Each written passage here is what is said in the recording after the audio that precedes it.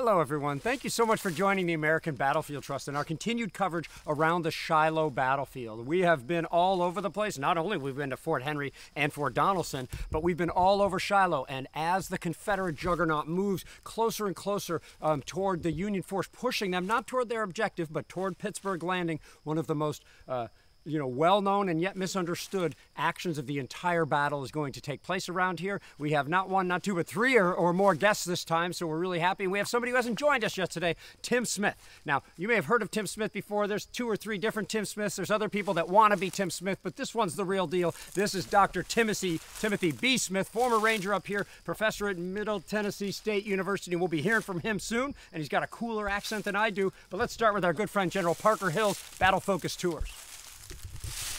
I believe it's UT Martin. Am I UT right? Martin. Yeah, not Middle Tennessee State. Sorry. Tennessee, right? That's good enough. He got Tennessee. I guess that's close enough. We are here in Sarah Bell's mule pen, and just in front of me, I'd say basically a third of a mile, is the peach orchard and the sunken road, which is really not sunken, but it is a road. And as the Confederates have come away from Benjamin Mayberry Apprentice's camps and have come across roads here, remember Sidney Johnston now has picked up the little silver cup there as he was chiding the lieutenants. He's also left his surgeon, Dr. Yandell, behind. The troops coming here, they come out of this ravine and they receive a lot of fire from massed artillery and small arms fire. And a lot of these are Tennessee troops, are unseasoned, and they will fall back down in this ravine. And they were literally cowering in this ravine. General Breckinridge will ride over. General Johnston is off to my right front, about 200 yards. He's talking to the Confederate governor of Tennessee and some other folks. And John Cabell Breckinridge will ride up and say, "General, I have some troops down here who will not charge." General Johnston will look at him like, what do you mean, General? You've got troops that won't charge. And the Confederate governor of Tennessee says, they're my troops. I'll go down there and rally them. He goes down there and they send him back with his tail between his legs.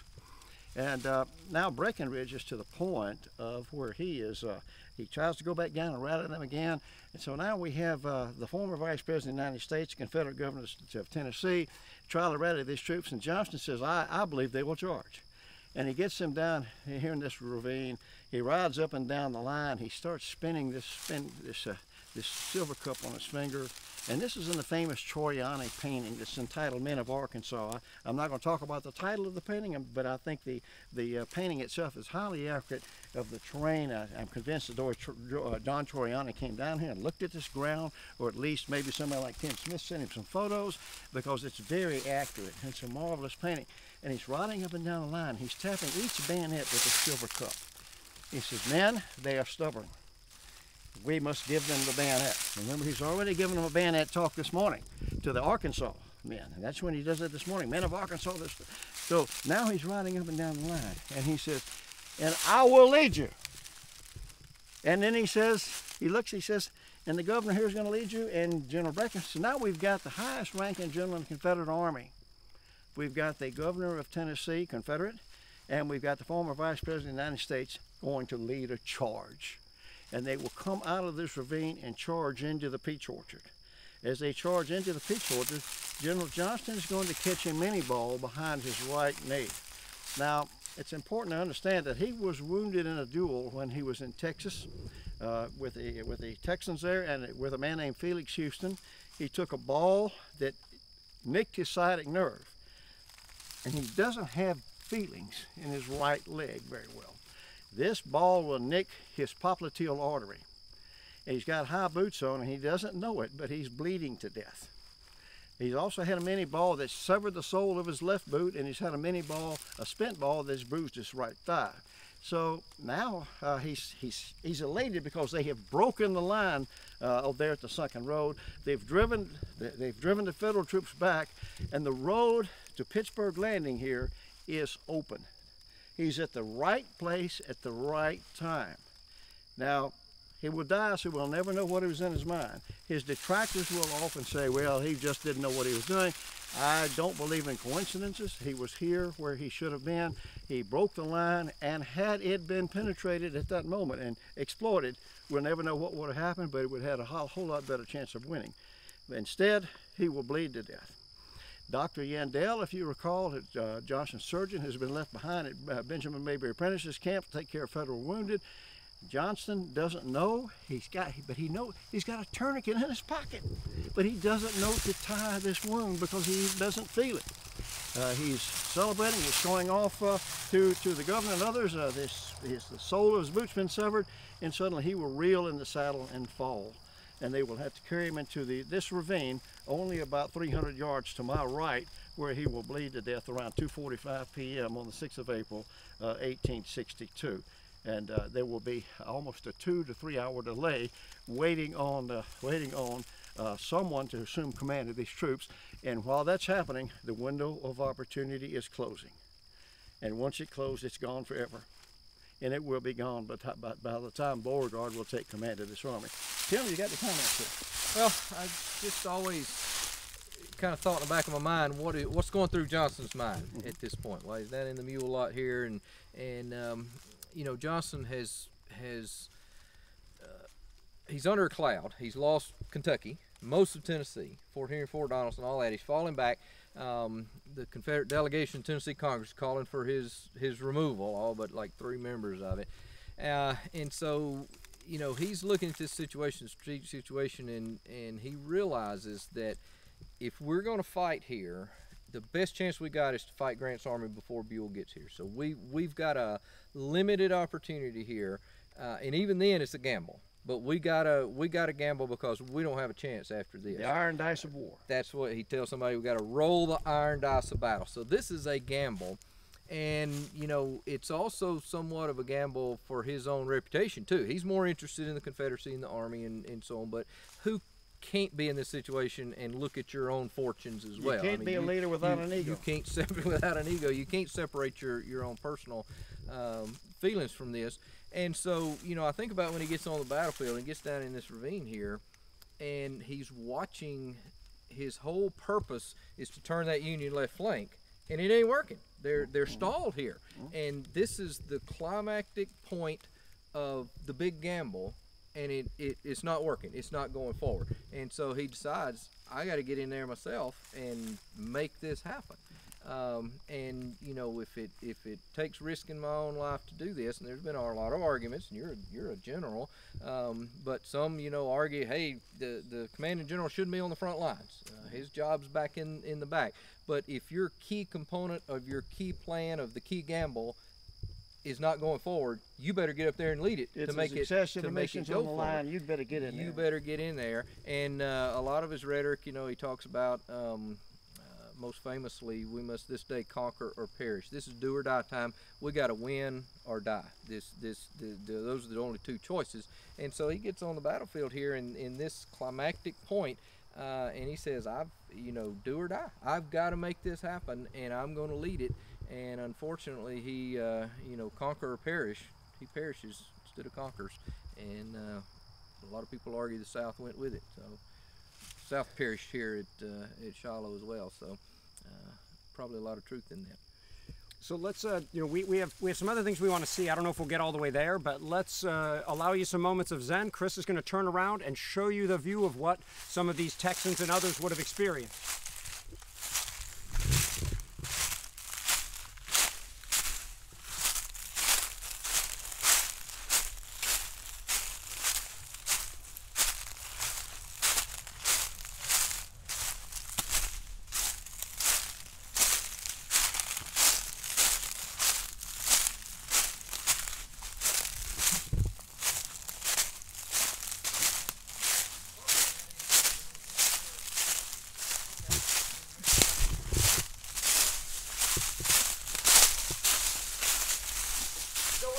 Texans come out of the woods, they find me waiting on the edge of the field to buy time so that the rest of the historians can get here and continue this story. So it's a stunning moment for those Texans. Thanks, Chris.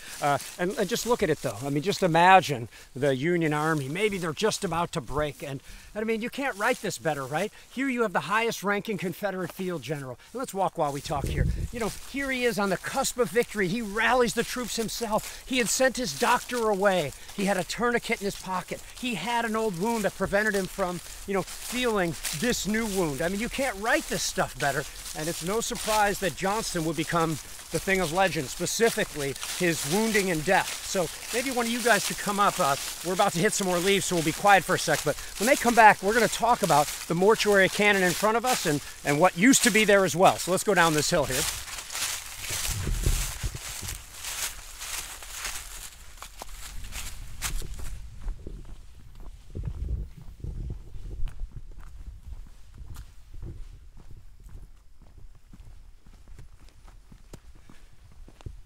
So we've been talking about mortuary cannons all day. We've seen a good percentage of the total number that are actually here. But let me invite Parker or Tim, whoever wants to walk up here to sort of, nobody's walking up. How is this possible?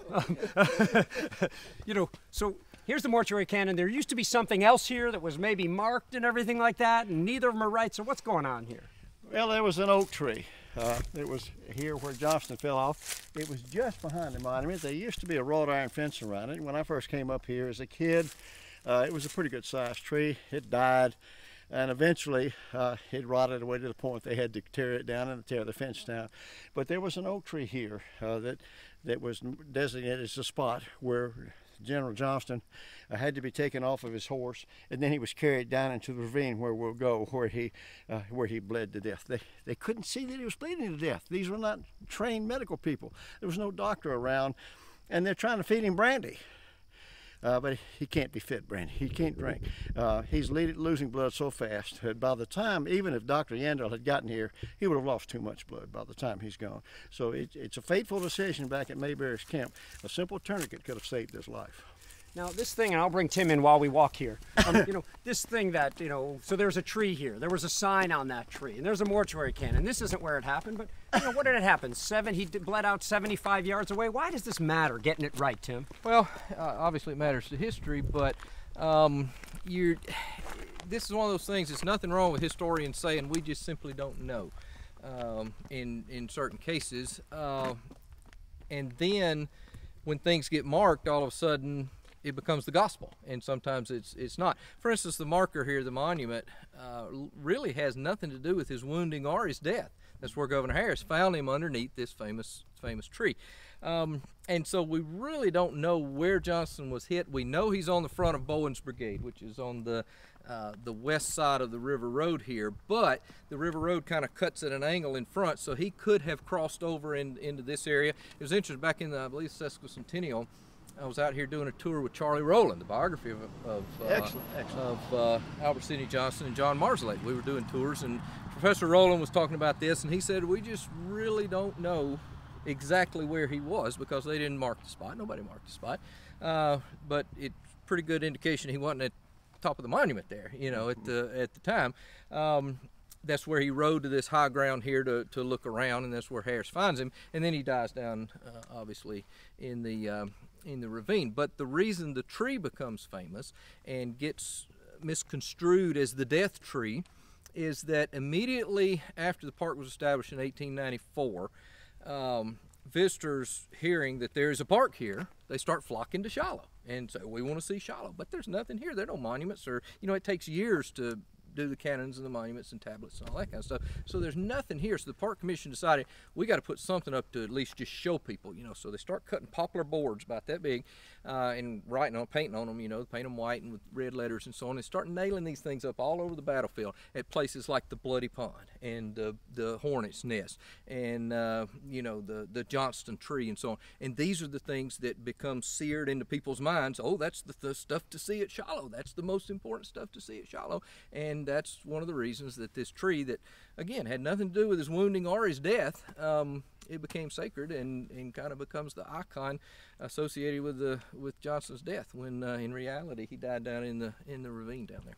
And I'll hop in just a second and we'll walk and talk. And it reminds me of when they put up the monument at Chancellorsville for Stonewall Jackson, because I got to find a way to work him in while we're talking here. But they put up these monuments as signifiers for tourists. So when tourists come, they've got something to see so that they feel that they're getting an experience.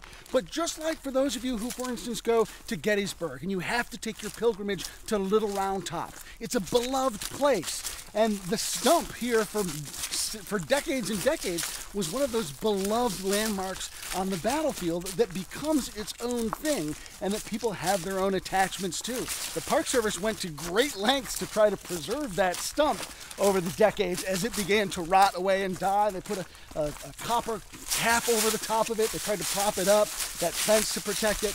And when they finally had to tear the thing down, there was great outcry from a lot of battlefield fans because this beloved icon of the battlefield was vanishing. It became part of the cultural landscape, as we talked about in interpretive terms, part of the cultural landscape of the park, and that's why it takes on such importance. But as we get down here into this ravine, and we've been talking about terrain all day, and so you've seen us come down, Chris is going to hop over this little kind of dry tricklet here. Don't trip over the one behind you. But you can see, like, this is just crazy, tumultuous terrain. And going back to what Tim said a second ago, it's no wonder we can't find the spot.